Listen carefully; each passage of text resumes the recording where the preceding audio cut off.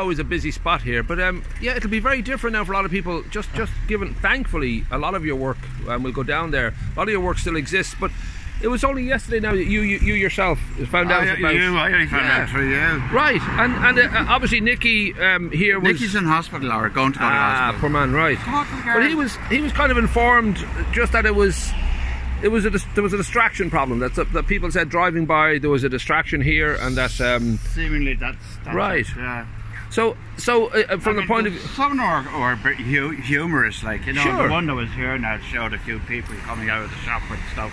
Yeah. And there was a coloured person with his daughter and that. And yeah. Some people, I don't know. I'm not saying. Who knows? Somebody might have had a little bit of a kind of a feeling. I'm not. Yeah. Well, there is always. We don't know exactly who or why or when. You know that this was made. Decision was made, but I guess we kind of have to accept the fact that you know, if a complaint is made, council have to address it, and but it must have been kind of an odd one for you to know that work you've done, which a lot of people loved, and thankfully, as I said, a lot of it still exists.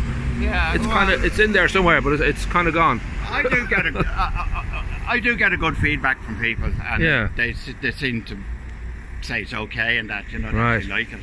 Now there was no nudity up there, right? I want to make sure. Just any bald heads like ourselves. That is kind of nudity to some people. We should have hats on at all times. I know that I'm a good Catholic lad, so I always wear my hat. I just don't want to show a bald head out there in public. There could be children. But your work now. When I know I spoke to you before, and when did this start? Now, was this something that this one I done about 3 years ago, maybe. Okay, all right. And but that skill that you know to take on. Well, you know, to take on a wall is sort of, you have to have a certain amount of confidence that you'll make something that's going to contribute to the town, and they do enormously. A lot of people enjoy the murals down further, and obviously the murals here. They're mostly historical. Yeah, they might be able to put up with that. You know, right.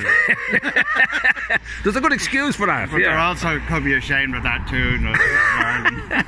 But I think art should provoke. It's not meant to comfort all the time. It's supposed to sort of make you question a few things and consider other opinions. And history is important. History's always going to. Well, history's always with us. It can also be an embarrassment, you know, that people. Right, but that's you know, if you write a song or write a poem and there's any way to do with society, you're going to get that possibility. Have you spoken to any of the customers coming in here? Well, we just spoke now. I spoke with Anne and those inside, and people are sort of a bit surprised and taken aback that it's not there, because it just seems like a sweet part of the town. Are permissible. Yeah, well, I imagine he's paying rates for those. Possibly, I don't know. Yeah. I don't know. But the idea of distraction, you know, there's, you know, petrol stations put their prices outside. Everybody puts something outside their shop to say this is us and this is what we have for you. And so you would have to wonder, you know, how they justify or what their thinking was that, well, this is not the right type of distraction. Maybe you're not paying your rates, Michael. That's it. You're supposed to be paying rates for this. No. But we should have a look now. We should remind people that, as well as down the town, which I'll include photographs of, you've got all this great work down here too.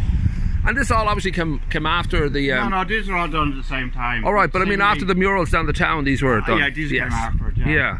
But the cut-off place was there while all the rest is allowed. Right. And, down there. I don't know what to think about. Now, I did ask you before, but I can't remember. Where did the art come from? Was that just... it's just something I can do. Right. I'm not saying it's good, but it's I like colour and I like shape. Just so you know, it is good, by the way. Just so you know. But was it did it come out of I don't know whether you had already been doing a lot of art in other areas, like the because mural thing. Yeah. See, I'm an oddity. I can do things with both hands. Wow. So that's why the ladies love you. I was wondering what the technique was. But that's I remember it actually.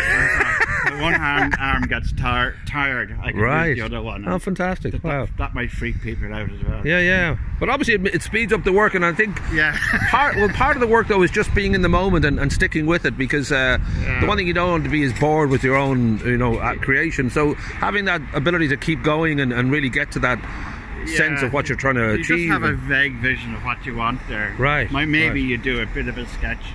Right. And then you just tear into it. But was it with that sort of move to doing murals? I presume did it start with down the road with the historical? When I was in when I was going to school years and years ago in Newbridge, I done one on the one of the Crusaders on a wall in the school. They asked me to do it. All right. And again, when I was on a kibbutz in Israel, I used to do it for different feasts. Nice. They're huge things. Were you daunted at all by taking that on? Because it's sort of your work writ large. It has to, you know, kind of, it'll be seen by many people, and it's not like a picture on a wall where you could almost hide it. But that's very public. Yeah. I know it's in everybody's face, which is great, of course. Well, it's also a risk you take. I suppose. But I don't know. The inspirations here were obviously just the atmosphere of Nicky's, which is really an institution. So you're just sort of reflecting the kind of, you know, the place that you're dealing with, which is, it just adds to the sense of atmosphere here. It adds to, you know. Very nice. That's well, no, it certainly does. Certainly does. Now, I've asked Wicklow County Council just for the official line on what exactly is going on, and also just to make sure that if they're making you know, an assumption that a wall mural can be distracting, obviously that's hopefully doesn't set a precedent that they're going to start looking around and say, well, there's more down the town, we'll have to sort of, you know, people at junctions shouldn't be looking at old historical scenes. They should be looking at the traffic lights and looking at the road. And so hopefully it is just a one-off. It might be, as we say, it might be to do with commercial rates. It might be to do with the building itself is a different kind of. Yeah, I have a feeling it's more to do with rates. Right. And that not the legislators. They don't like colour or humour or anything like that. They're just sort of grey-minded people. That's it. You should have gone with grey. You see, I told you. They like the grey. They love the grey. If you don't have a few people in suits with suitcases just sitting around the table, dressed that way, like cars are grey as well. That's unfortunate. That's the sort of people that are there, like, you know. Well, here's hoping now. As I said, all these are beautiful, and down the town is beautiful too. I would imagine it would be a nonsense if they were to, in any way, shape or form, suggest, oh, we need to just make everything grey. We should make everything a plain colour. So here's hoping. Here's hoping. Okay, Paul.